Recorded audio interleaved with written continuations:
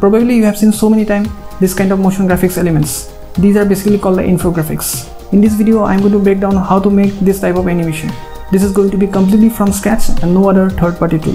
Hey everyone, my name is Sanjay. Before going to proceed, make sure to subscribe my channel and turn the bell notification. So stay with me and let's begin.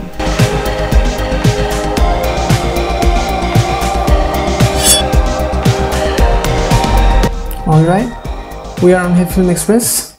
So as you already know, our first step is to make the composite shot. So let's do it first.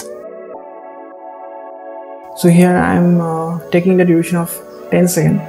So now we are on composite shot. And here, so before going to make this animation, our first step is to make two lines here. One is vertical lines, one is horizontal line. So these two lines are basically called the axis, x-axis or y-axis. So let's make it. So first of all, let's make a plane layer, and here I'm going to rename it as a horizontal line. And here I will choose the color white. Now under the transform property, let's change the scale so that it becomes like a line.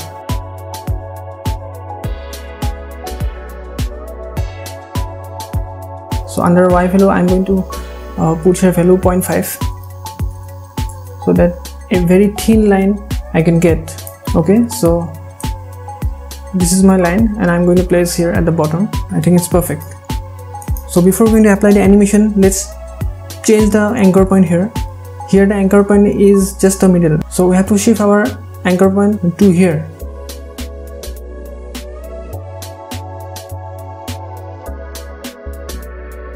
Okay, it's perfect. So now I'm going to apply the animation here. To apply the animation, let's activate the keyframe here under the scale property, and here you simply bring the x value to 0 so that we can have this horizontal animation. You see that? Now you again just speed up the animation. To make the animation smoother, just select both the keyframes, activate manual bezier, so here we can get a smooth animation. You can see here. So our x-axis is done. Now we have to make the y-axis. It means the vertical lines. Now for making the vertical lines, no need to recreate this. You simply duplicate this x-axis line. So here I'm just going to duplicate, and here I'm going to just rename it vertical line. And under vertical line, you simply go to the rotation property and you simply apply the rotation to 90 degree. I think it will be minus 90 degree. Don't change anything, just apply the rotation to 90 degree. Now in this case here, as you can see, it surpassed the canvas, so we have to reduce the length of this vertical line. All the keyframes are exactly same, so it's perfect. So as you can see, our both horizontal and vertical lines are done. So our next step is to make the bar chart here. So again, you make a one plane layer.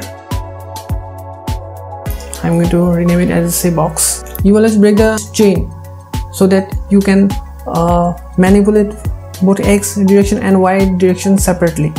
So I think this much will be sufficient. So I'm going to place this bar here. So before going to apply the animation, let's change the anchor point here, so that we can start our animation from this position. I think it's perfect.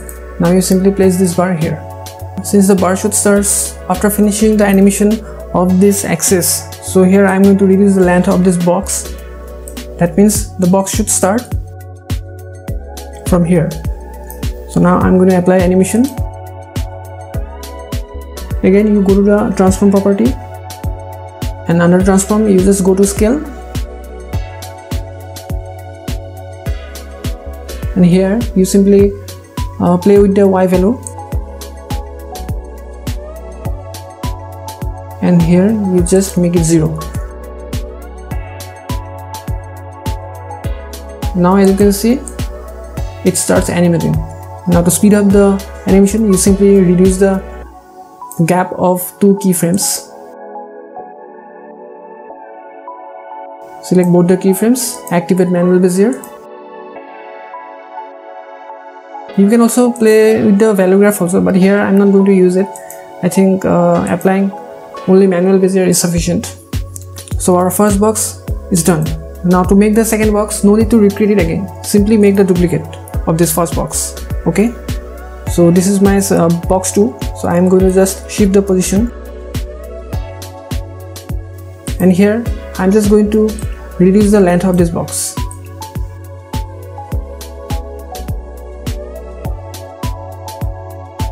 So as you can see here, I have simply reduced the length. Okay, now the second box should have more length. So for that, just again go to the transform property. Under this particular keyframe, you simply raise the Y value again a little bit more.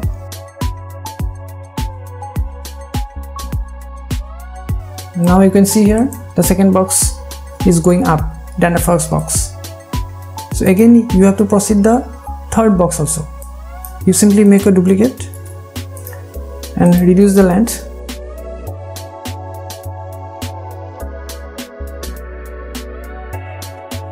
Again you go to the keyframing value and increase the length. Now it's completely up to you how many bars you are going to make. Now I'm going to show you the animation from the very beginning, how it looks here.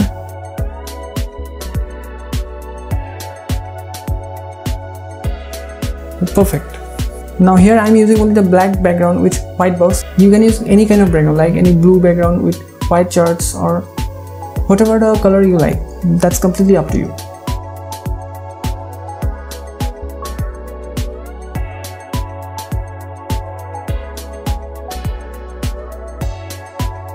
So using the same technique, you can make some line charts or pie charts. If you found this video helpful, then smash the like button, leave your comments and share it. And don't forget to subscribe my channel and press the bell icon. I'll see you in the next video.